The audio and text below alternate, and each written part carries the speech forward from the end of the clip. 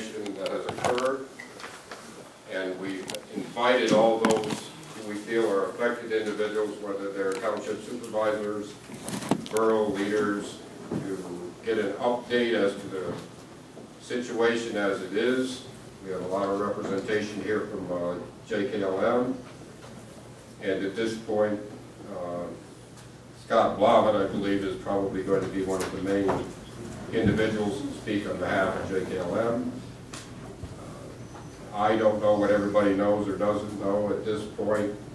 My intent today at this moment is to become informed as to the situation, where it currently stands, and what the next actions are going to be with JKLM as we go forward. So I don't know, Scott, if you want to introduce your individuals. Sure. Okay, sure. I'm Scott Blavitt. I'm the Director of Regulatory Affairs for JKLM. Taylor McConnell, Dana Greathouse, our Operations Manager. Bill Custis. Ben Wingard. John Szymanski, General Counsel. Jeff Long. Jacob Long. Adam Glenn. Jessica Sonstra, outside counsel. Would that take care of that? I guess at this point, as long as we all need to know each other, we can start right around and everybody can introduce who they represent and what they're here for. Mayor Scott, Council Borough Water Authority. Dean Greg Moore, Potter County Department of Emergency Services. Deputy Dean, Sweet Township Secretary. Nancy Groff, Eulalia Township Secretary. Kathy Brooks, Potter County Emergency Services. Will Hunt, Potter County GIS. Holly Schoonover, First Choice Security. Lori Barr, Citizen. Dale Anderson, Eulalia Township Supervisor. Yvonne Lloyd, Pastor of the Presbyterian Church here. Jamie Evans, Cole Memorial. Melvin White, Cole Memorial. Andy Dubas, Cartersport Borough Authority. George Olds, Countersport Borough. Ron Angus, Countersport Borough. Paul Heimel, County Commissioner. Marty Fry, Countersport Borough Authority. Lynn Green, Countersport Borough Public Works. Shane Wilson, Countersport Borough Emergency Management Coordinator. Ben, Citizen. Joshua Prabanic, Public Herald Press. Chris Brackman, First Choice Security. And I'm Jeff Walsh, Penn. Susan Kiesel, County Commissioner. Tom Schaefer, County Solicitor. The firm also represents Countersport Borough and Sweden Township. Tom Loft, Student Township Supervisor. Mike Norton, Sweden Township Supervisor. Brian Phelps, Sweden Township Police Chief. Emergency Operations Coordinator for the Township and the Countersport Area Volunteer Fire Chief.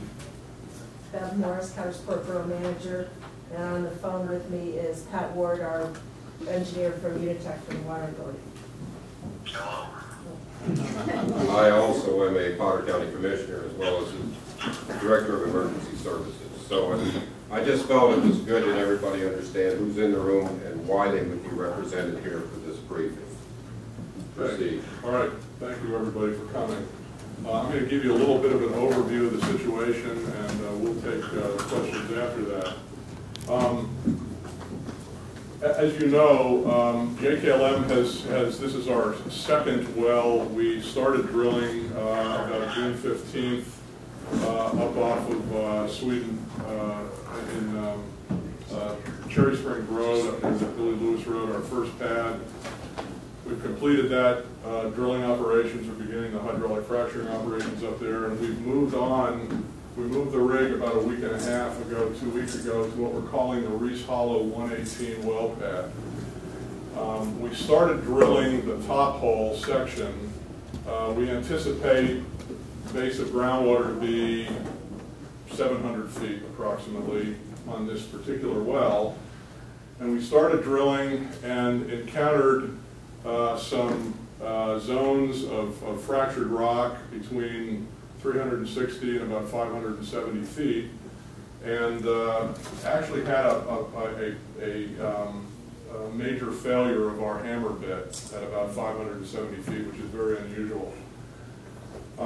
In the process of that operation of trying to recover our bit, we utilized a soap, a surfactant, that is alcohol, isopropyl alcohol based. It's isopropyl alcohol is rubbing alcohol essentially and soap. We do that for a couple of reasons. It lubricates the wellbore, it cleans the wellbore up, it creates foam, and helps us get cuttings out of the hole so that we can recover our bit. On Friday afternoon, I was in Pittsburgh, and I received a phone call from our consultant, Penny and R, that one of the landowners below our well pad, about 800 feet away, had soap in their water supply. Under Pennsylvania law, there is a presumption of guilt out to 2,500 feet now under Act 13 that any operations that we conduct that has a radius of 2,500 feet, any water supplies that we were to impact, either quality or quantity-wise, we're responsible for. So in order to obtain our permit, we had sampled about 30 water supplies to get pre-drilling baseline information out to 3,000 feet. We went a little beyond the 2,500 feet. So we had a lot of water quality data information, a lot of information on water wells in the area. And Friday afternoon, I received a phone call that this landowner downslope, about 800 feet away, had soap in a water well. We responded by sending our consultant, Penny and R, out.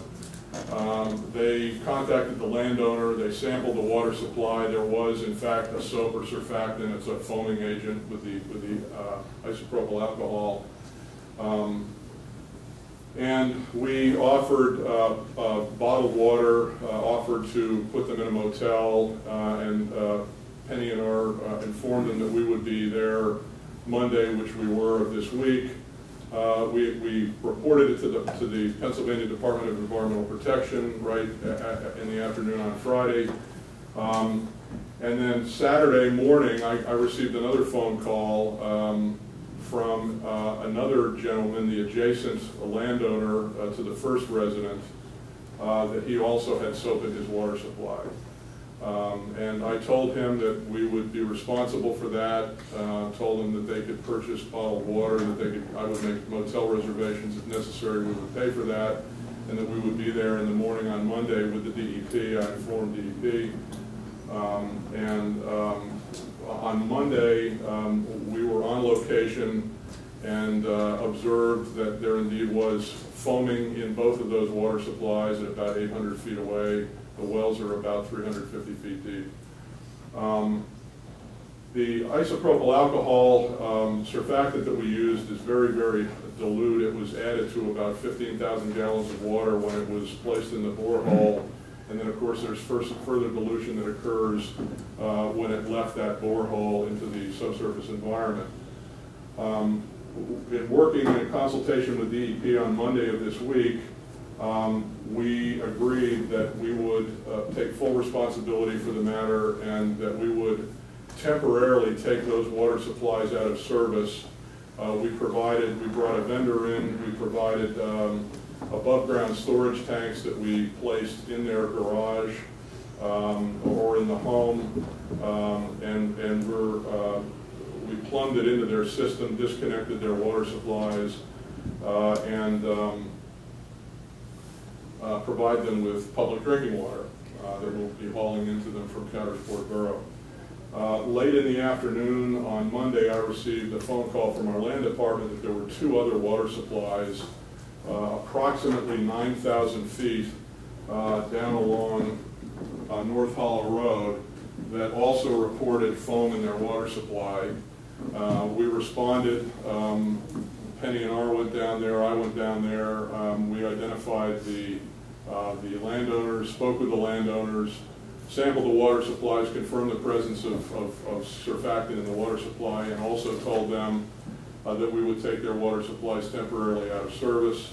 On the subsequent day, began to install the above-ground tank in one of the residents' properties. We finished with the second resident today. Brought in public water, sampled their water supplies, and indicated to them that we will be fully responsible and take care of any damages associated with that water supply. Called DEP on the emergency number and informed them that we had 2 more water supplies. DEP came out this week and we worked with them and gave them a full briefing. and told them as well what we were planning to do. They concurred. Later, last evening, I received a call from a fifth resident about 3 houses up in this area that he also had soap in his water supply, hadn't identified that.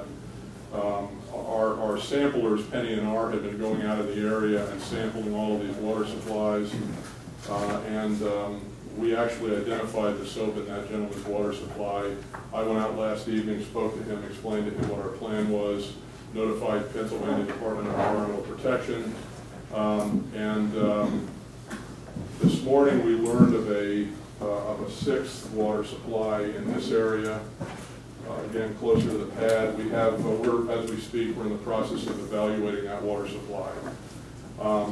We are taking full responsibility for these impacts, and we're providing bottled water to anybody that we're sampling. Presently, we've gone back and resampled about 30 water supplies, actually about 35 in the original 3,000-foot area, and we're moving out and sampling all of the water supplies in this valley all the way down to the intersection with 6 and several on the north and northwest side of the pad. The good news is we just got laboratory results just an hour ago, and the nearest, most affected water supply, about 800 feet away, is at the Pennsylvania drinking water standard for isopropyl alcohol, and all of the other affected residents that we've taken their water supplies out of service, with the exception of this last gentleman, which we are investigating as we speak, are below detectable levels for isopropyl alcohol in their water supply, which is good. We anticipate that the surfactants and the isopropyl alcohol will continue to degrade. It's very water soluble. It will biodegrade. Its half-life in a glass of water is about 3 days. So we anticipate with rainfall and continue residents' time in the ground that it will continue to degrade and break down and be diluted. And we anticipate that these other water supplies will continue to improve, and we will continue to monitor them on a continuous basis in consultation with DEP.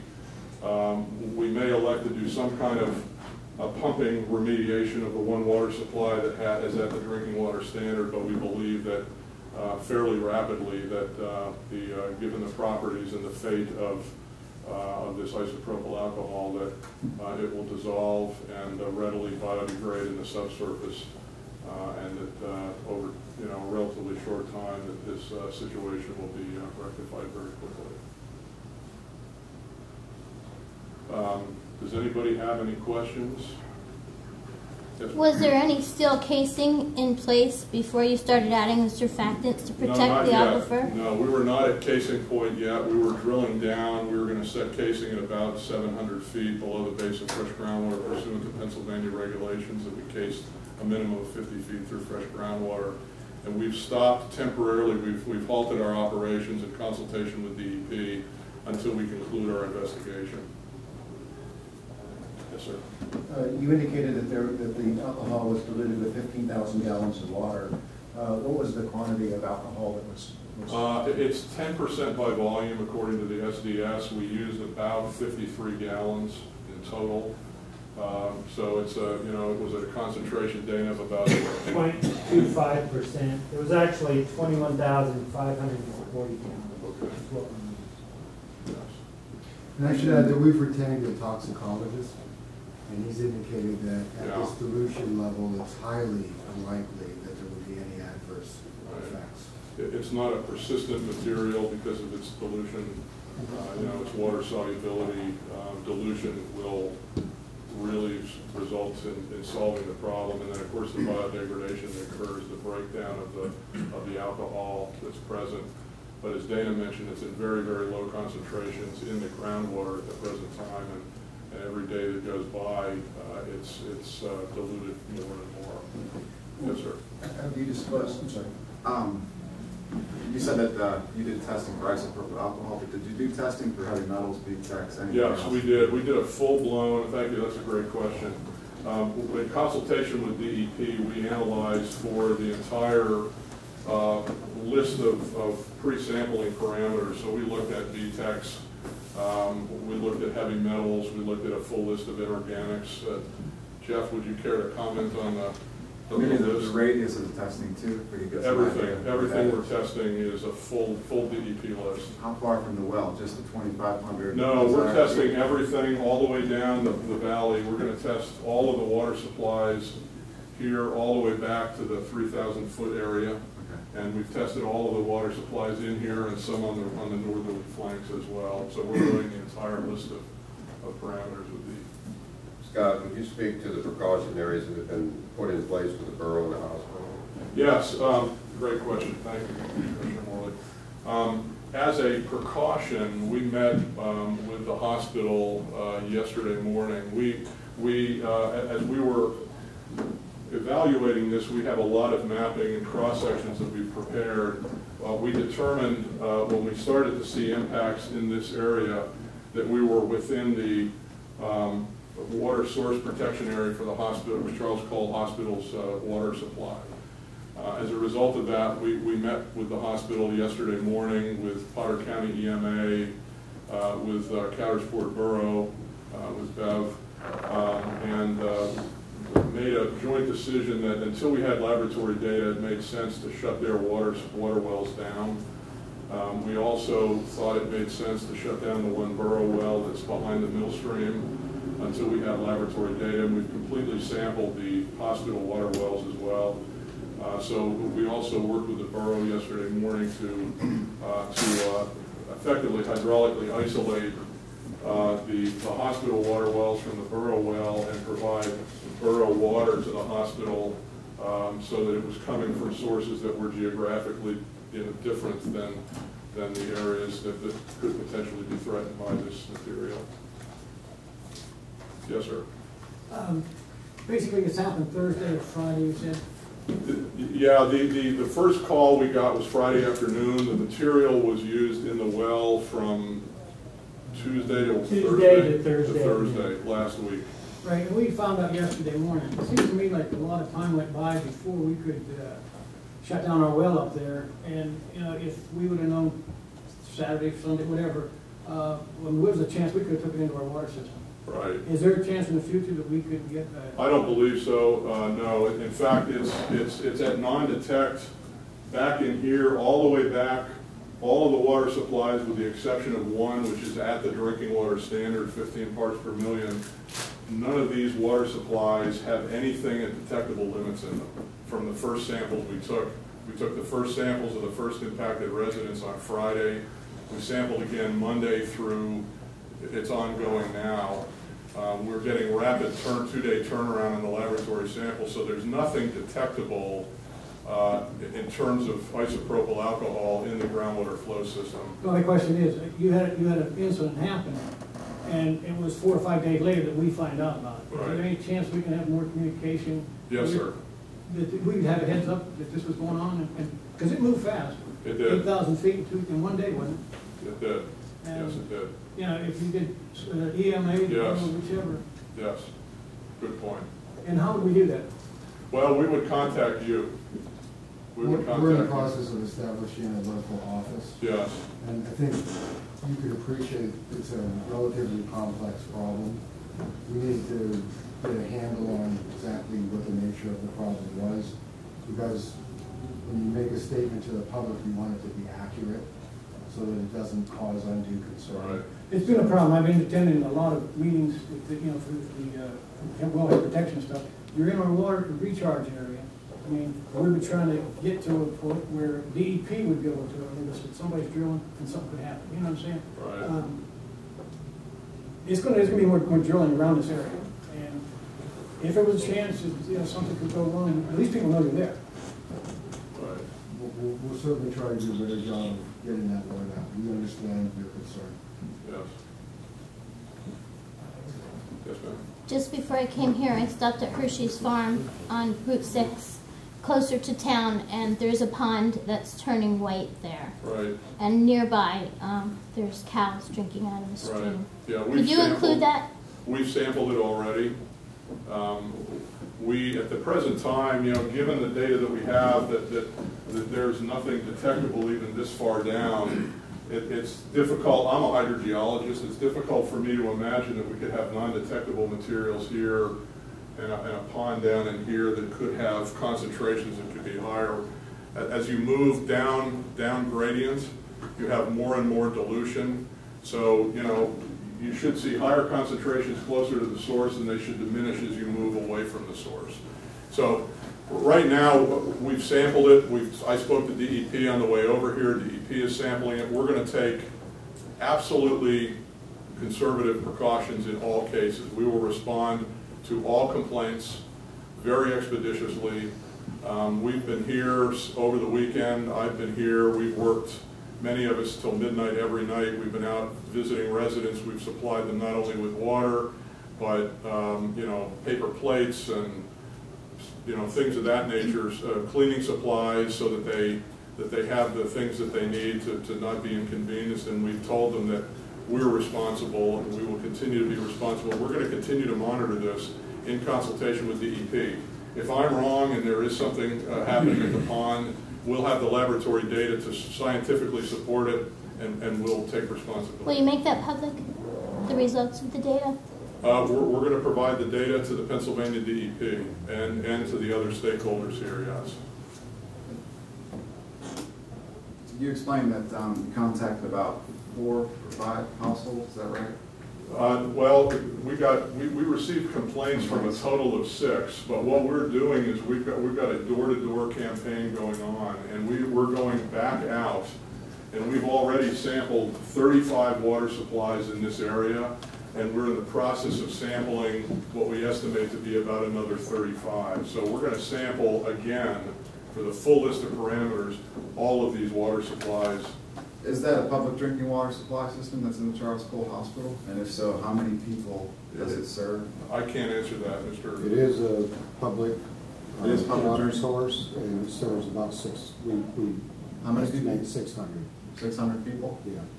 They haven't all- received it's all notification hospital. until today, right? No, we contacted them on, I think it was, what's today, Thursday, Tuesday afternoon. We contacted them as soon as we realized we had received complaints that were in the source water protection area. So the moment I heard that we had complaints in their area, I called, and my next phone call was to the hospital. And this is the first, as far as I know, contamination to public drinking water supply system through the drilling and fracking process.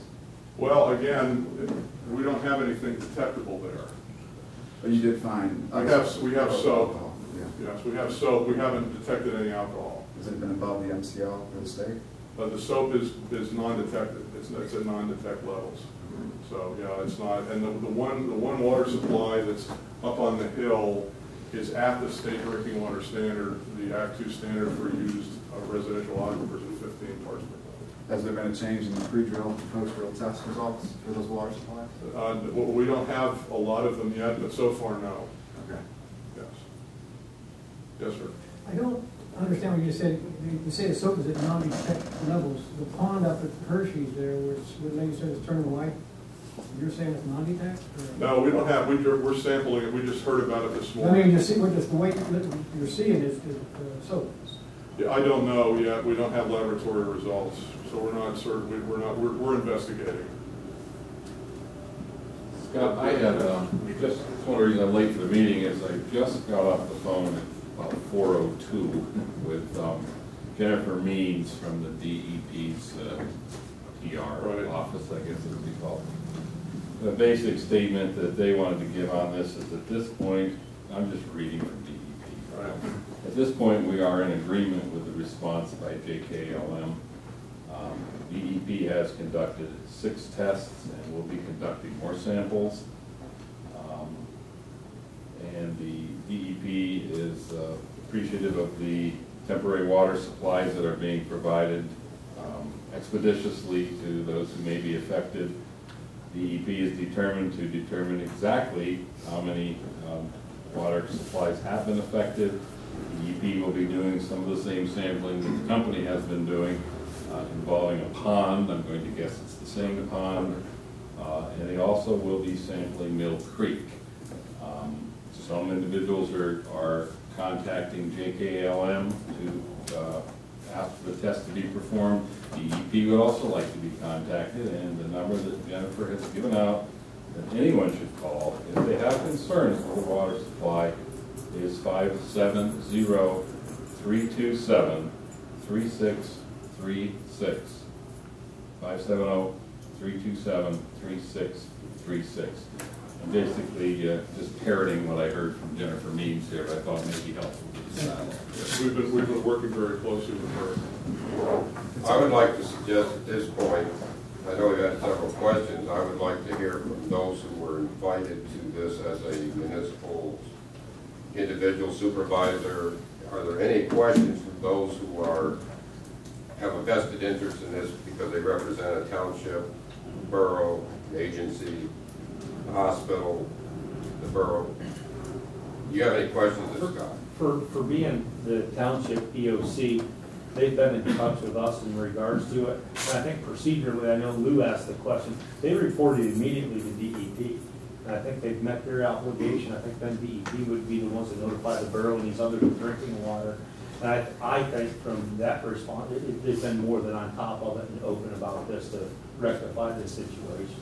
From supervisors and or secretaries of those townships, do you have the contacts and the people that we need to know? Is there anybody here that you would like a phone number or a name or who they represent, what they represent? Numbers and names. You have all that you need? As mentioned in the press release, too, we have a website that will be operational tomorrow. Okay. So we will post regular updates on the website. All right. I'm not trying to push the meeting forward, it's just I think at this point, I wanted to make sure those who were here representing the townships, boroughs, and others had an opportunity, if they had a need for a question or a number or whatever, that they could have an opportunity to get that. I would like you to respond to, I think it was the press release that was released to Solomon's Woods, that was posted on Solomon's Woods. Was it your press release? Yes. Well, all right, I have a question I didn't quite understand. It said something about the surfactant that was used was not on DEP's approved list for that stage of drilling. Right. And maybe you addressed this earlier, but I missed it, but I was curious about that. We did not. The statement's entirely accurate. The surfactant we used was not permitted during the phase of drilling we were in, and I would like to give you a very fancy answer as to why that happened, but the simple fact is we screwed up. That's why we take the responsibility. May I add that Jennifer Means at DEP also acknowledged that as well, that they feel that the company erred and they'll have We did, consequences. We can't tell you all how deeply sorry we are for what happened. It is our responsibility. We will be here as long as it takes to make sure that none of you suffer any ill effects from what we did. I have a question to follow up on that. The surfactant that you use, is it approved for use in any other stage, or? Once we have penetrated and cased off the freshwater zones, it is a permitted surfactant for the remainder of the well. Okay. But not in the freshwater zone. You have another question? Yeah, am I to assume then that it's not permitted because there is no casing to protect water? It's not permitted because very few chemicals are permitted. The prescribed method of drilling through freshwater zone is with fresh water only. It is the best means to protect the aquifer. I don't know of any surfactants really. We're really not permitted to use anything until you set surface casing as you're penetrating the aquifer system that people are drinking from. The best management practice is to use air and water only. Nothing that can't be ingested. So have you determined why it was used? We had an issue at the well, and until I can give you an ironclad reason who and when and why, the best answer I can give you is we made a grave error. The person that decided felt that it was appropriate for operational reasons, but it was still a mistake. How deep is the aquifer in that area? We've drilled a test well on the other pad. Pursuant to DEP's rules, we have to have what they call a casing and cementing plant on site. Chapter 78 requires, that's one of the primary rules that govern us, Pennsylvania law, you have to case a minimum of 50 feet through fresh groundwater through the bottom of it, and no more than 200 feet. And so we drilled a test well up on the Sweden Valley pad and logged it, had professional geologists present, and determined through scientific data that the base of fresh groundwater was at a certain depth. That data extrapolated to the Reese Hollow pad basically indicated that the bottom of fresh groundwater was about 650 feet. So we were going to set about 700 feet of casing and then cement it back to surface. Once that casing is set and cemented, we've isolated the groundwater, and then anything that goes on inside that well can't impact groundwater because it's isolated from it by casing and cement. How deep was the well at this point when you had this incident? Sure. Well, the dam was 571 feet. Thank you. Yes, You've talked about the effects that may happen for the human life. What about the wildlife in that area? Will they be affected in any way by the well, solution? one of the solutions that DEP offers is what they call natural attenuation. Natural attenuation is a process whereby naturally occurring conditions like dilution or like biodegradation, the bacteria loves materials like this, and they actually eat it and degrade it. And in talking with our toxicologist, between the biodegradation and the dilution, that will physically break down the isopropyl alcohol into materials that don't pose a hazard, and we expect it to flush from the system quite rapidly. Yes, ma'am. You had mentioned at the very beginning that the well pad at Reese Hollow had fractured rock at 360 to 500 feet. Was that unusual? You know, fractured rock in this geologic setting in the Appalachian Basin, you drive down the highway and you see outcrops and you see cracks and water's leaking out of it. That's what we all depend upon for our water supplies. So we know they're there. We may not know where every crack is, but we anticipate, I'm a geologist, we anticipate when we drill through this material, we're going to find cracks in the rocks. They're naturally occurring. You'll see them all around the outcrops. In the wintertime, you see the whites of the icicles hanging off of them. So we know that they're there. And that's why people's water supplies are there. In many cases, without those cracks, you wouldn't have a water well.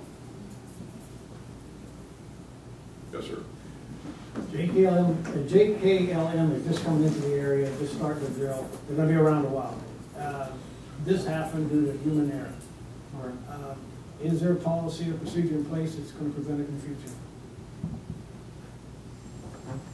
It's difficult to establish a policy to prevent human error, but we are going to diligently and honestly take a look at why this happened and who's responsible for this happened, and that includes a review of all the personnel that were involved.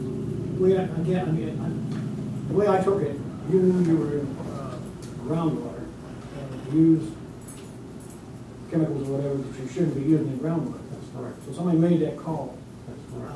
You'll know the next time you'll be in groundwater, and that call should not be made. Nobody should do that again. That's what I'm saying. That's right. That's correct. That's where you want to be. That's correct, sir. We need to at all times be in full compliance with all of these rules because the rules are there for a reason. And again, we meant to say. I mean, I'd like to see you get all the gas you want. And I said from the very beginning when I heard you people were coming, just don't mess with my water. I mean, we want to drink this stuff. Agreed. Agreed. We couldn't be more in agreement. So is the problem that caused this problem rectified, or is your thing still stuck in a hole? No, the condition of the well is we effectively have a very large diameter water well right now. The depth of the well is 700 feet. DEP has instructed us to cease all operations, so there is no casing in the well currently. All chemicals have been removed from the immediate area. The rig is in a shutdown standby mode, and it will stay that way, and we will take further instructions for the well from the DEP. So the piece of stuff is unstuck? It's gone, yeah, we recovered. So that problem's taken care of? That problem is taken There's care a of. well basically in the ground Yes. at this point in time full of water. That's correct. But you can't do anything with it, obviously. Have you put any clean, clear water into there, tried to flush it out? Or isn't that permittable? We had a procedure in place where we were going to start to, actually, one of our internal suggested solutions would have been the opposite. We were going to pump the well and try and retrieve some of these contaminants through pumping the well. We need to receive the permission of the DEP in order to do that. We are seeking to do that, but we haven't done it yet. Yeah, what we don't want to do is in our sincere desire to fix the problem, do something that's ill-conceived that makes another problem, and adding water to the well will drive it further. We don't want it to go further from the source area. We want to keep it closer. We want to know where it is. So if we're going to do anything, we're going to withdraw water, create hydraulic influence, and keep it close rather than keep, promoting its migration. Right, and in fairness to the DEP, they can't make the decision until we give them a detailed proposal. Right. So we're going to get that to them tomorrow. Yes. And we're rounding up data just as fast as we can. One of the problems with these analyses is they simply take time. Right. There's a specific time involved in getting the answers. You can't hurry chemistry. It has to be done at a certain time. Yeah. But we're moving all of this data to the DEP just as soon as we have it. And they're going to need some time to review it. When do you get the results back from the public water supply of the borough and the hospital? We should have the hospital data by the end of the day tomorrow. And the borough well was sampled today, I believe, Jeff. So we're driving it to the laboratory down in Lancaster. We're getting a 2-day turnaround once the lab receives the data. Mm-hmm. We're expediting the turnaround. Normally lab results take 21 days, and we're getting it in 2. And the hydraulic action is the main reason that the hospital shut the wells down, because we didn't want to create a shop vac situation. Right, exactly. So we're trying to work very, very closely with stakeholders, and we'll continue to do so. Is this well part of the lease that the hospital signed? I don't know. No, it would not. No. It would not. So that one would be closer to the hospital? Which one? The hospital signed a lease with JKLM? I can't answer that. I don't know. Yeah, I don't know that we're that far in our planning process that we precisely know which well the hospital lease would be involved in, but it's a future, probably not even on the drawing table kind of well at this point. One thing I can say as a scientist is that this process is very iterative. We're collecting scientific data, and as Bill indicated, we've made a mistake, but as we collect more and more data, that helps us to design our operations better. The more data we collect, the more wells that we drill, we understand more about the groundwater flow system, we understand more about the vulnerabilities in this area that we may not have understood as well earlier. So our objective certainly is to collect that data, to analyze that data, be very, very thoughtful, and as we go forward, to continually do things differently to try to improve our operations. Mm-hmm. We have published a press release. Our intent right now is to also publish daily updates. So you should look forward to, for those of you who are interested, you should look forward to seeing an update tomorrow sometime. And then we will endeavor to keep the information flow up on a daily basis.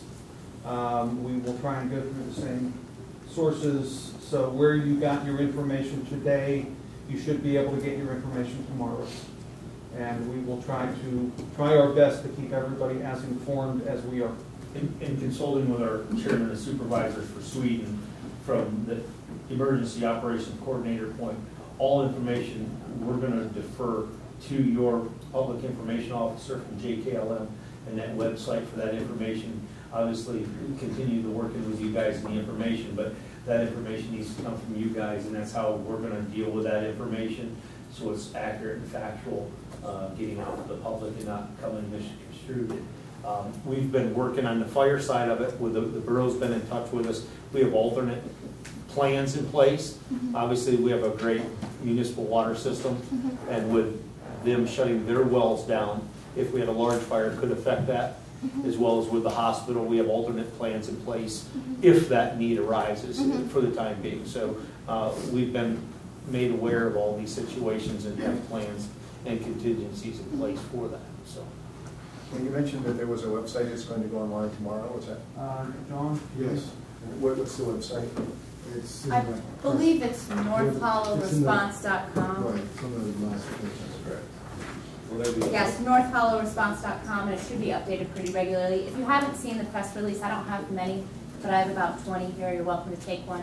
It's also posted on Solomon's Words, and I think has gone to the Bradford era, the Endeavor, and the Enterprise. There'll be a link on there then, I'm assuming. It should be a hyperlink when they post it. northhollowresponse.com, all lowercase, www. It's not active right now. No, but it will work today. Okay. There's 100 more questions to be answered, I'm sure, and they will get answered. First of all, I appreciate JKLM's willingness to come to a table and brief us on the situation. None of this is anything that anybody wants, but we have it, so let's deal with it. I think we've got good, strong emergency service, first responders, supervisors, and individuals that can take us to where we need to get to, and as we continue to work together, restore the water back to where it needs to be, and the risk management practices that will be in place from this day forward, I'm sure will include do not do this.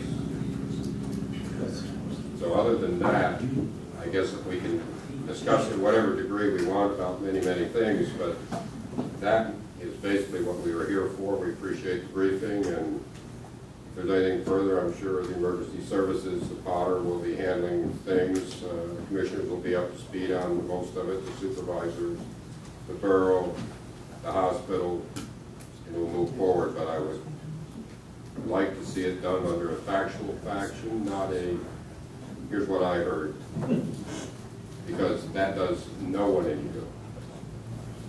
So from that point, thank you again.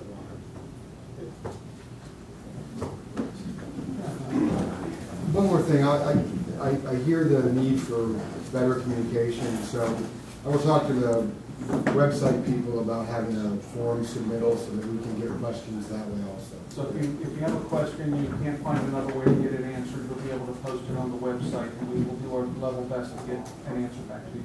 I believe procedurally, though, you folks did notify DEP. That other notification to the borough and the other should have came from DEP, right. Correct? Yes. Yeah, so. We just did one. Right. Yep. So, thank you. Thank you. DEP did notify the hospital.